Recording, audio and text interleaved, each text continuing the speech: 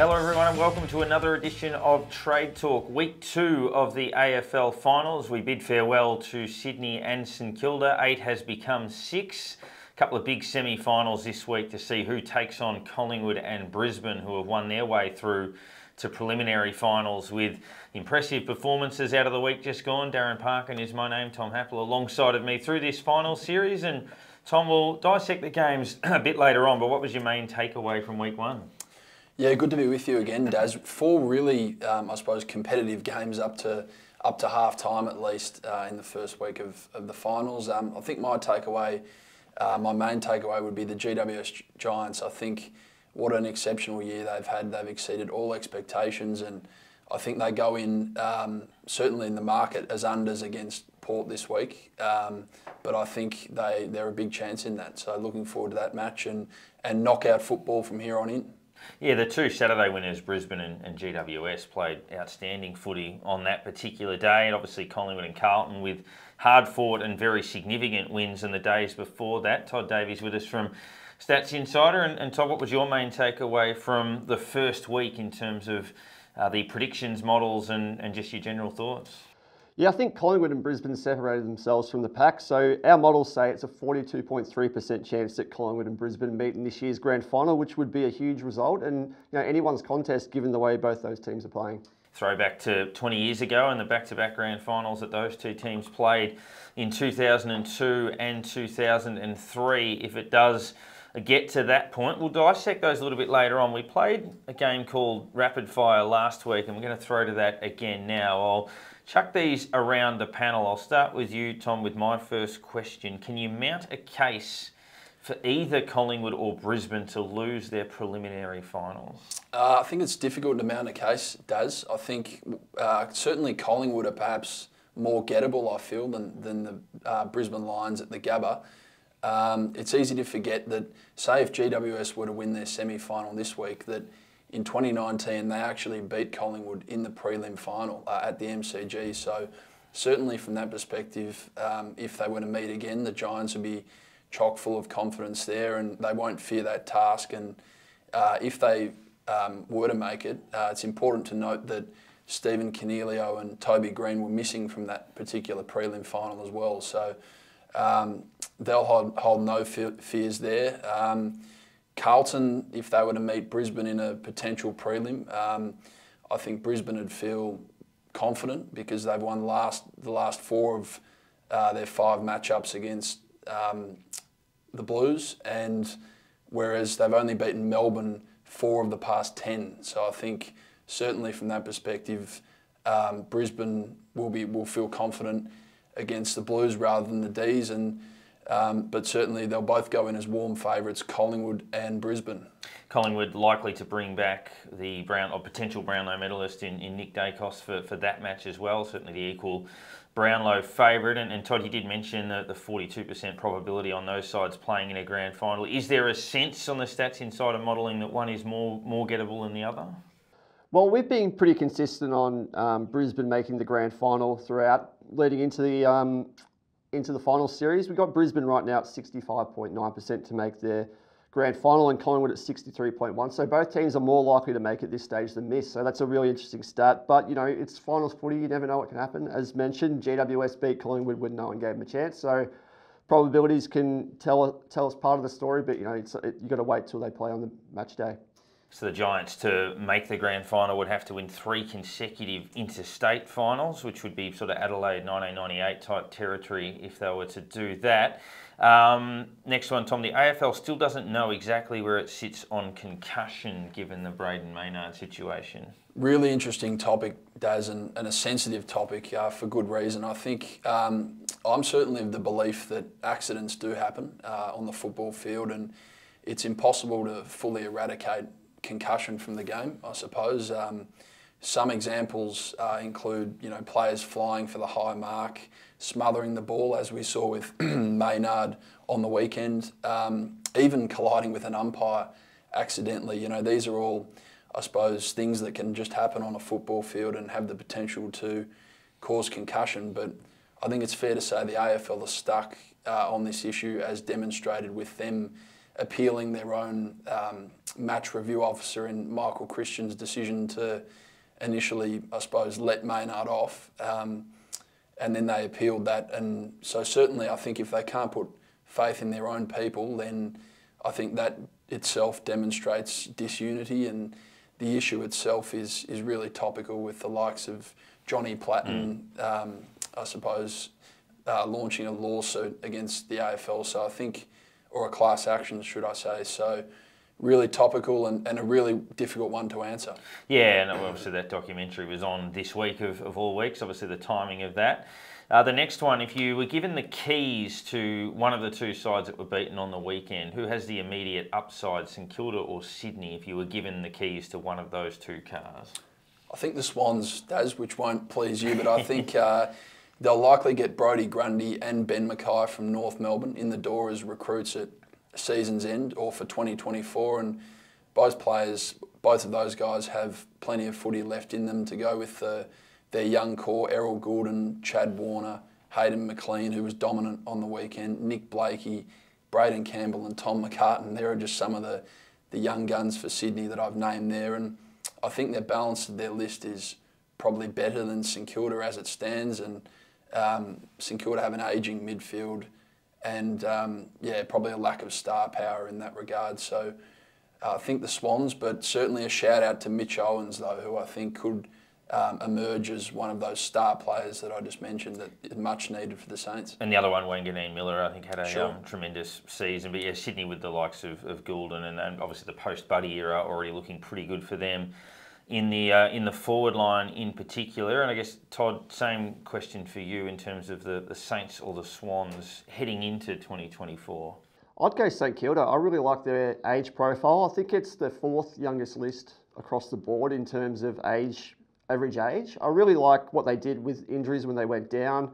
Max King's potentially a Coleman medalist. Mitch Owens, as mentioned, great talent. And Rowan Marshall finally displayed exactly what he's got in terms of skill set. He's one of the best ruckmen in the league. I think they're great. And as mentioned, Wanganeen Miller, he has the potential to be an All-Australian type wingman / silky forward. I think he's almost Sean Burger reincarnated. So I really like where St Kilda's at. And Ross Lyon really stamped his authority in another year, another pre-season. There's plenty of upside at St Kilda. Yeah, I think I read St Kilda with champion data were the youngest of the top 8 sides in terms of average age profile and games played. And you mentioned Brodie Grundy with Sydney. At the time of recording, Port Adelaide have pulled out of that race. So that just green lights Brodie Grundy to Sydney, you would think, is a virtual formality now. So there are 6 finalists left. In terms of a hypothetical game, I'll go around the panel. If they could take one player from the 12 sides that are not in, so they can't grab it from another finalist, they have to get it from a side that's no longer playing this season. I'll go team by team. First with you, Tom. Collingwood, who are they taking? I've written down Larkey or Oscar Allen, Daz. I think for obvious reasons they're in need of a tall forward and more goals, and I think those two are the best forwards from teams who didn't make the finals this year, so I'll go with those two. Todd, I'm very similar. Where do you sit with Collingwood? I would take James Sicily from Hawthorn. He's ranked number 8 in our player ratings, and he's just that perfect foil for Darcy Moore and Nathan Murphy. I think he gives the opportunity to lock down on a defender or use the ball brilliantly outside of defence. So I'd probably consolidate down back and bring in Sicily. Yeah, you'd probably never score against them with that type of setup. GWS, Tom, where's an area they can add to? I think the midfield does. So I've written down Tuke Miller or Andrew Brayshaw as another gun mid that they could use, but certainly they've done well in the first final with Tom Green being absolutely dominant, Josh Kelly, but they could use one more, I suppose, pure ball winner as well. So that's why I've chosen those two. Todd? I'd go Dustin Martin, big game player, can rotate through the midfield as you mentioned there. They lack a few options and a match winner up forward to complement Toby Green. I think he'd be perfect for GWS. I like Briggs in the ruck. However, I think given how well their midfield is playing at the moment and the fact that these guys can drift forward a little bit, maybe one elite ruckman who can get 25, 30 possessions in a game. So Rowan Marshall or Tim English, I think, would really round them out and you could play them forward and rotate through that and really help their midfield. Those two ruckman players are fourth midfielder effectively when they're in there. Brisbane Lions, Tom. Very well balanced outfit, as we know it does. So I'm not sure they could use, I suppose, too many additions to upset the balance, but Charlie Ballard is one from left field that I've chosen here. I think he could be a potential upgrade in their defence, and that's where Brisbane, if they do have one weakness, that could be it. So, yeah, one from left field, but I really rate Charlie Ballard, and there's an option there. Todd?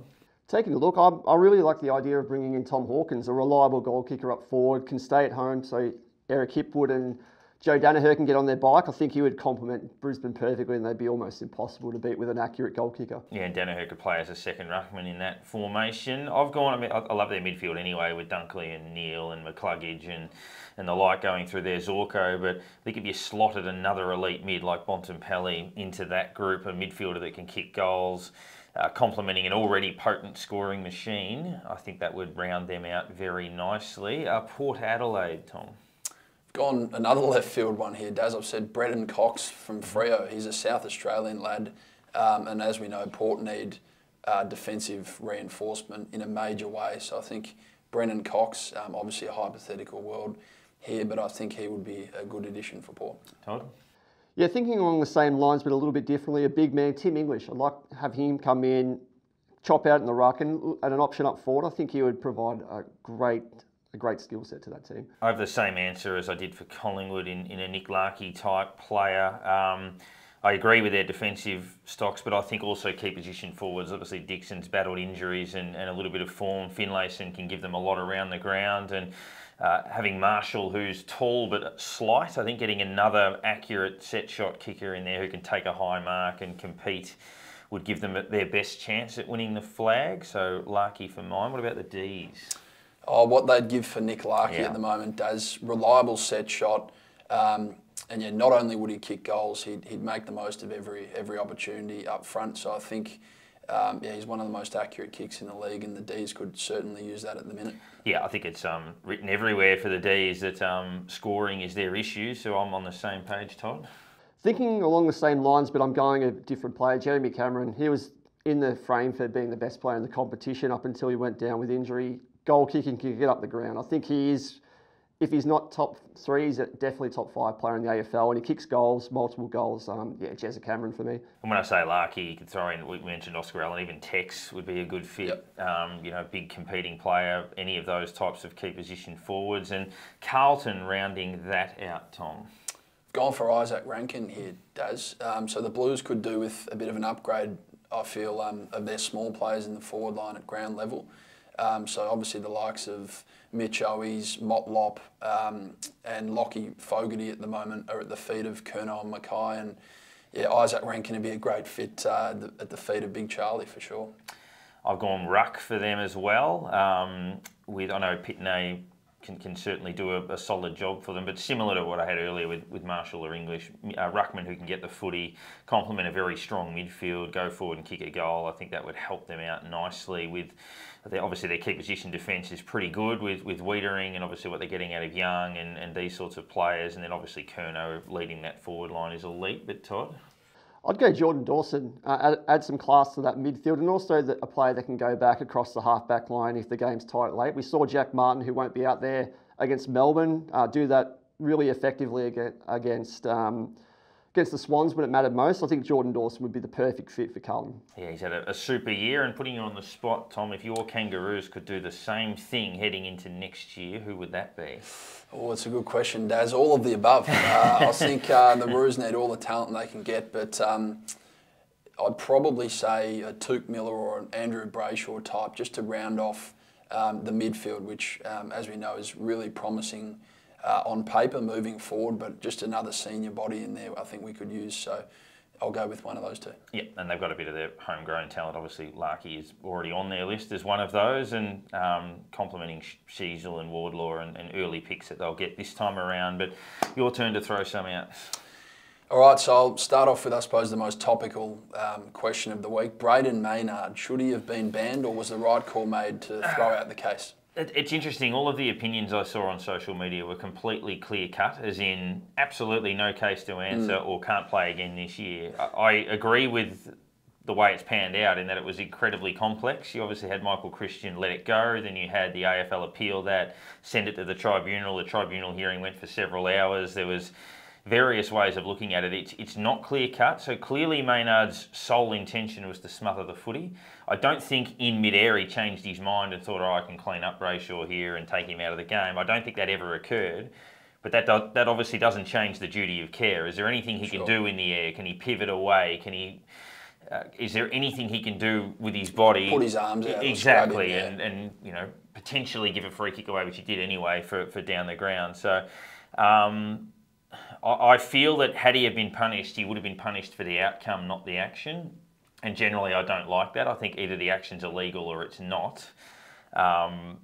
I didn't like some of the stuff that came out with, the way certain Collingwood people were defending it and the way certain Melbourne people were condemning it. I think there was a fair bit of emotion involved in it. But I haven't really answered the question. Needless to say, it's incredibly complex. I think I'm leaning towards the fact that they got it right. It was a football incident, but it's not as, pardon the pun, black and white as people would make it out to be. Todd, I'll throw to you quickly. A Port Adelaide unders this week at $1.65 on the exchange currently. I don't think so. I really like GWS, and the model agrees. We've got them at a 3% edge to beat Port Adelaide. On paper, at home, top 4 team, you'd be spot on thinking Port Adelaide would go into this one as their favourites, but GWS 43% win probability. They're almost approaching 50%. They're Giants couldn't have been more impressive against the Saints, sorry Daz, but we're looking at a Giants team who's taken every opportunity that's been presented to them, and Port Adelaide aren't playing the best footy. They were probably jumped by Brisbane and never got back in the contest. So GWS presents great value, and yeah, to answer your question, no, I don't think they're unders. I think it could get closer to that $2 mark come bounce time. Daz, are the Blues a better team without Harry Mackay in it? It's slightly, I suppose, controversial, but they seem in the home and away season to have, I suppose, benefited in a strange way from his absence. It declutters the forward line. What do you think about that? Yeah, it's funny. It's like the Buddy thing at Sydney, where Buddy's one of the all-time greats of the game, but maybe by the end of it, their forward line was a bit less predictable when he wasn't there. Or you look at the 2011 grand final when Podsy Adley gets injured. Yeah. Good player, but Geelong's forward line functioned better as soon as that happened with Tom Hawkins one out.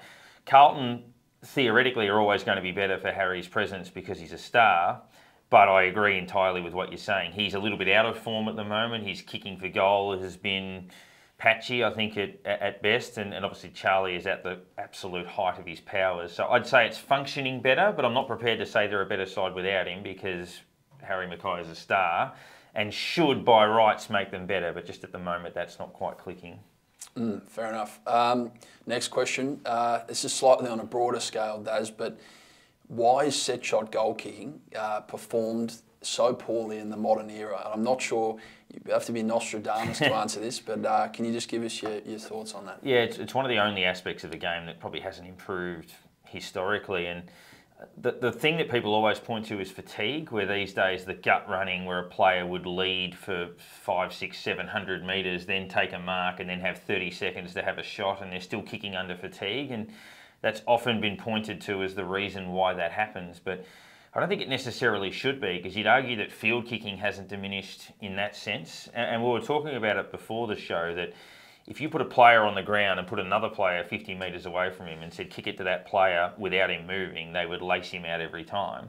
So why can't they do that over a goal umpire's hat or something of that nature? So fatigue is pointed to as the reason, but I'm not sure I'm necessarily copying that. I think it's probably a little bit more mental. Sure, and lastly, Todd, I'll just throw this one to you. Are Brisbane the team to beat for the flag? I think that's absolutely the case right now. They're the favourites with us at 33.3% to win the premiership. They'll be hard to beat at the Gabba, haven't lost this year, so I'm pretty confident they'll beat whoever they face after the semi-final stage. And we did see, even though they did lose to Melbourne, they got out to a pretty strong lead in that game and just got run down. They're playing at MCG a lot better than they were. If they come up against Collingwood, they'll be pretty confident. They've had a great record against them recently. And they played amazing footy against Port Adelaide. So I'll be very confident in Brisbane coming into the finals. But what do you guys think? Yeah, I think you're right on Brisbane in that history says they're losing at the MCG, but they haven't always played badly there. Sometimes it's been within matches where they've dominated and then slipped away for a bit. They would feel that when they're on at the G and they score heavily, and that Melbourne game will leave some mental scars, but they dominated 90% of that game. So, and I think it's important to note as well, guys, that in the final series last year, the Lions had a big scalp over the D's as well. Was that in the semi-final last year? So they'll take confidence that they can do it on the biggest stage at the MCG. Definitely, and Collingwood always feel they can win from any position, so that would expose some of those mental demons a little bit, but time will ultimately tell. The Trade Talk medal, obviously we didn't have that last week coming off the bye rounds, but it is back. I'll go through the honourable mentions and then Tom will bring us our votes. Blake Acres, superb game for Carlton on Friday night. Sam Walsh, probably not their best player, but was very good, won a lot of the football. Amongst the Brisbane side, I thought Hugh McCluggage played a tremendous game. Josh Kelly for the Giants and Lockie Ash, who had 31 possessions. I thought Steele and Marshall played a lone hand for St Kilda in the middle in their game. And Will Hoskin-Elliott, probably a slightly obscure one, but had 10 rebounds, 5 tackles, 19 of his possessions were kicks on Thursday night, and he was part of the reason why Melbourne struggled to penetrate the forward line. He kept rebounding and intercepting and was part of that very good defensive unit, so he gets an honourable mention. But where did you land on the votes? So one vote this week does Hayden McLean for me in the Swans loss against the Blues. Certainly a breakout game for him with 12 marks. Can you believe that? 12 marks and 11 hitouts. In the wet too, yeah. In the wet, so great game from the big fella. So he'll have one vote this week from me. 2 votes, Tom Green for his 35 disposal effort in a win against the Saints. And he was the best player on the ground in that game too. And then 3 votes this week, Joe Danaher, 5 goals in a big win. And he was accurate this week too, which he so often isn't. So they're the votes for this week, Daz. Yeah, bags in a final are very, very rare. We'll jump into our deep dive, which takes a look at those finals. We'll summarise what did happen. Thursday night, Collingwood beats Melbourne by 7 points. They withhold an enormous onslaught. Melbourne had something like 53 entries to 22 after quarter time. Tom, what did you make of Collingwood's win there? Yeah, so obviously Collingwood got the jump on Melbourne with a 4-goal-1 first quarter, Daz, and that probably proved decisive in the end as Melbourne were chasing tail the rest of the game. Melbourne's big 3 in Gawn, Oliver and Petrarca all stood up, but it fell away a bit in terms of their depth, and sort of their depth in a way was exposed in many respects. Melbourne's forward line problems have been well documented with the likes of Petty, Melksham and Ben Brown all out with injury. And this was even more glaring in the qualifying final as they won the inside 50 count, as you just mentioned, by 32. And then they obviously failed to capitalise on that. So that'd be, I suppose, a positive in many respects, but also something to work on for them this week. We mentioned Jacob Van Rooyen on the show last week as needing to have a big game, and unfortunately he only had the 6 touches, no goals, and was quiet overall and copped an untimely suspension. So certainly the D's are on the back foot this week against a good Blues defence. It'll be interesting to see how they handle that. Collingwood, they did well at the clearances, Collingwood, so they got within 4 of the D's. They won uncontested ball, and they'll be buoyed by the fact that, you know, their stars, Pendlebury, just 15 touches, Jamie Elliott, just 6 disposals, and Josh Dacos, just 14 disposals, all had quiet games, yet they were still able to get the chocolates. So I think there's upside to come for the Pies, and especially with Nick Dacos to return to the lineup. So I think from both teams, they both played well, but obviously the Pies get the much needed week off and a chance to rest and recuperate. The last team to lose a final with 30 more inside 50s was Geelong in the 2016 prelim against Sydney at the MCG. Sydney were 7 goals up at quarter time, and similar obviously withheld a territory onslaught after that. Carlton and Sydney on the Friday night, Todd, mentioned that Sydney were slightly, I guess, underrated by the markets leading into that game, but for the first half it looked like the market had that right with Carlton all over them, but then Sydney stormed home and probably just ran out of time. They got within a kick in the last minute. Yeah, as previously mentioned, putting Jack Martin behind the ball worked out really well for Carlton. They're a little bit aimless with their 40 50 entries, but they did storm back and nearly pinch it, and they're probably unlucky to in the end. I know Sydney fans will would be pretty aggrieved with the score review process, but they can't complain considering that they got over the line through Adelaide. But yeah, Carlton played a great game of footy. Blake Acres could have been the getting 3 votes with the Trade Talk medal. He was terrific. Sam Walsh was prolific. George Hilton, Adam Chera were great, but Adam Sard off the halfback flank, he was terrific. I think he was exactly what they needed coming into last year's final series when they just missed out. He really adds some great ball use, great run, and just really complements what Carlton do. And he'll be relied upon pretty heavily against Melbourne to drive off halfback and set up some scores going forward. Tom, what did you make of it? Carlton led by as much as 35 points, ended up hanging on by 6. Yeah, Sydney kicked 7 goals 8 in the second half, Daz. So as we mentioned off the top, poor goal kicking is poor football. So that cost them in the end. Just a quick one for you, Daz. So the Blues were perhaps a bit nervous in the last quarter with holding on to the lead and with the weight of expectation with, thousands of Blues fans, long-suffering Blues fans wanting to break the duck in after a long wait. Do you think they ran out of gas, or do you think it was just a case of, nerves in the last quarter there? Potentially, Sydney turned the momentum and it was hard to stop, I guess, from that point. But we did see Carlton probably play a little bit tighter and a little bit safer with their ball use in that point. So I'd say it was a combination of fatigue, momentum, and then the enormity of the occasion. But they did stand up with that. That Acres goal was really significant for them. All that matters is that they're through at the end of the day. Exactly, and you feel like we better, certainly for that experience, and come into this week with a bit of confidence. St Kilda GWS, a tight first 15, 20 minutes, and the Giants dominated for about the next 45 minutes. St Kilda did mini rallies twice to cut the margin from 7 goals back to 3 on 2 occasions, but then the Giants were able to withstand all of that. Their outside run, their small forwards, their spread was all phenomenal over the course of the afternoon. St Kilda at times looked a bit flat. We know on reflection there may have been a reason for that, but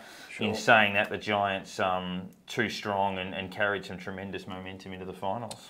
Yeah, so Saints would be disappointed, Daz, by their defence. So they conceded just 100 points for the second time this season, and that came, unfortunately, in an elimination final. So a bit to work on for the Saints in the off-season there, but certainly the Giants' finals pedigree showed. I think they had 10-plus players who had played in the grand final of 2019 playing in that game. So on the big stage, their calmness and composure played a big role. I just want to give a shout out to the emergence of Toby Bedford.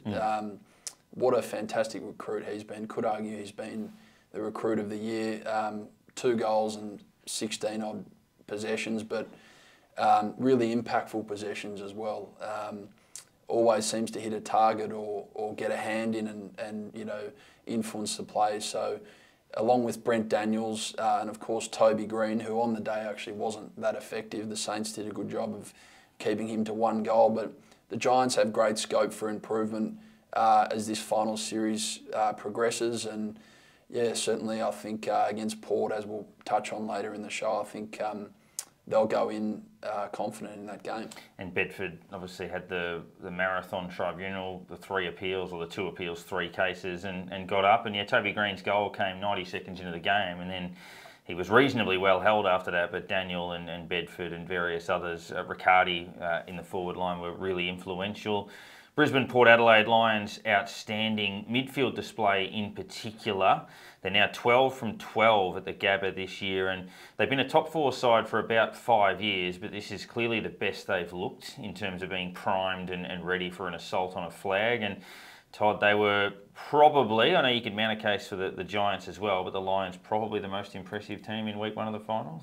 Yeah, without question. And their vindication to get Joe Danaher to the club was really proven. As you guys mentioned earlier, he was great in front of the sticks, 5 goals won. Goal kicking's always been his issue, but he was brilliant in front of goals. He also had the 3 inside 50s to go with it, so he's giving them off and he's kicking goals. If he's in that kind of form going into the preliminary and potentially a grand final, then Brisbane is going to be really, really hard to stop. We shift our attention to this week, Melbourne and Carlton. So the D's looking to avoid a second consecutive straight sets exit. Obviously last year they went out to Sydney and Brisbane trying to avoid the same fate in consecutive years. They've had a bit of bad luck, obviously, with Max Gawn with a broken toe and the Van Rooyen suspension, the Melksham injury the week before, and other little issues that they've had. Petty, obviously, who they swung forward, getting injured as well a few weeks back. Carlton riding a good wave of momentum. They lose Harry Mackay, but have obviously got a bit more of a forward structure that they would like. Tom, how are you? In fact, we'll go to Todd first in terms of the probability for Stats Insider on this one. The market has Melbourne as favourites at $1.66, I think it is at the moment, and then Carlton at $2.32. That market has moved ever so slightly. I think it opened at $1.64, $2.35. Sorry, $1.74, $2.32, my mistake. Yeah, Melbourne's 59% winning probability, but it's got to come down to injuries, and as mentioned, Max Gawn battling a toe injury, and there's a little bit of a question on Clary Oliver too. Two of their prime movers and two of their better players from the qualifying final against Collingwood, so it'll be a big wait and watch. I think both players will play, but if they're under duress, it's going to make it tough against the Carlton side, as you mentioned, riding that wave of momentum. Yeah, two of the best midfields in the comp go head-to-head here, Daz, and that'll go a long way to determining the result. So they both rank in the top three for contested ball this season, and yeah, what a couple of matchups we've got to look forward to in there with Walsh, Cripps, Chera up against Petrarca, Oliver and Viney. That's mouth-watering stuff to look forward to. And as you mentioned, both teams will be missing key players. Van Rooyen and Angus Brayshaw with the concussion forced out for the D's, and Harry Mackay and Jack Martin to miss for the Blues. So in a sense, they sort of balance each other out. And yeah, this could be a low-scoring affair with both defences ranking high in percentage of one-on-one defensive contests won.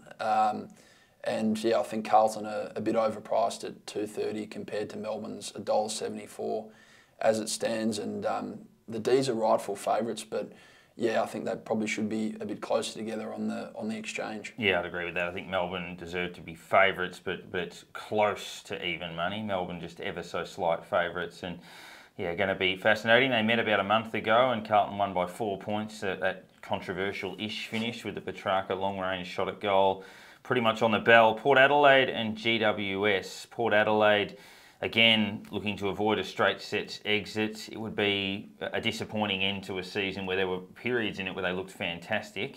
Obviously, going back home is a significant advantage. You look at Melbourne-Carlton, that's a neutral final, whereas this is an advantage to Port Adelaide to be playing on their own deck. GWS 11 wins from 14 matches. Midfield is in better form than Port Adelaide's midfield, certainly, but Port did thump the Giants about 3 weeks ago at the same ground in the same fixture, so that's one thing to count. But Todd, how is the probability looking for this one? Port $1.66, GWS $2.48. So much like Melbourne, Port Adelaide are at 57% win probability, so above 50%, but not by a long stretch. And it's interesting, on the exchange, the odds are much better in Port's favour compared to Melbourne, but I think Port Adelaide are much more gettable than Melbourne right now. And GWS will go in with confidence, even though they were pretty comprehensively beaten earlier in the season. But as you mentioned about Carlton running that wave of momentum, the Giants are absolutely cruising into this one, and we've got a 3% edge on them on the exchange right now. I agree, Todd. Yeah, we'll touch on that in buy, hold and sell, but I think an upset could be on the cards here as well. Port are banged up and lacking personnel in defence, and with their forward line not functioning probably as it should be either, or as they'd like it to. Yeah, GWS are sort of flying on all fronts as well, with all their guns playing well, and they're a near full side to pick from, and Cornelio, from all reports, will be back this week as well. So yeah, I'm keen on the Giants as well. That brings us to the wrap of those previews. We look at the buy, hold and sell, and then we'll wrap things up with a bit of the trading strategy. For my buy, I'm looking at, if you look at probabilities to win the flag at this point on the markets, if you believe that Collingwood and Brisbane are largely or highly unlikely to lose those preliminary finals, you then probably frame what a market would look like if they played each other in a grand final. So Collingwood might be $1.65, Brisbane 2.10, something like that. So Collingwood are 2.70 for the flag, Brisbane are 3.35 for the flag. So whoever you think wins the matchup between those two sides, maybe back them now where you get the better odds. Obviously they've still got a prelim to win, but I'd be looking at you're working out your strategy on that. But who's your buy? My buy, as just mentioned, is GWS at 250 on the exchange. I think that represents terrific value this week in their semi-final versus Port, and it's taken me a while this season to come round to GWS, but they've exceeded all my expectations, and just watching them against the Saints, they seem like a really cohesive unit and one that's sort of peaking at the right time of the year. So GWS have a strong record at the Adelaide Oval. They've actually won 6 of their last 10 games at the Adelaide Oval, so similar to their record seemingly at all away grounds, they seem to go well with their backs against the wall. So they'll have a full team in, assuming Canelio returns from injury, and Port are the opposite. Port will have injury concerns with Williams and McKenzie going down last week, and Charlie Dixon still unavailable with his injury. So all the pressure will be on Ken's men, and as they prepare to avoid a straight sets exit. And questions will be certainly asked about whether Port re-signed Ken prematurely if they were to exit in straight sets. So all the pressure on one club, and Giants might be flying under the radar. Looking for a 4th preliminary final appearance under Ken Hinkley if they do win that game, Port Adelaide. I haven't got a hold, but selling, we touched on it off the start of the show, the inconsistency, I guess, around the AFL, where they appeal their own decisions. They come down hard on concussion in some aspects of it. In other ones, they're prepared to accept that accidents do happen. They adjudicate things slightly differently in finals to what they would do in home and away games. Yeah. There's the layers of the legal processes around, and I'm still not sure that, yes, they are taking it seriously, and yes, it is complex, but I'm not sure their messaging around all of that is as consistent as it needs to be. Who are your sells? I agree, Daz. Yeah, so my sell, Jacob Van Rooyen and Jack Martin hurting their teams with suspensions at key moment in the season.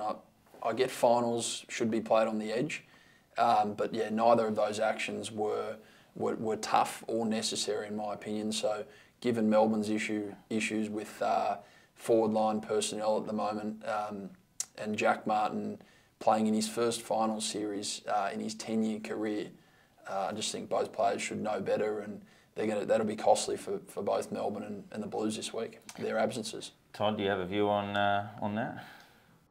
I do. I think the sell for me is the Twitter discourse around the Maynard decision.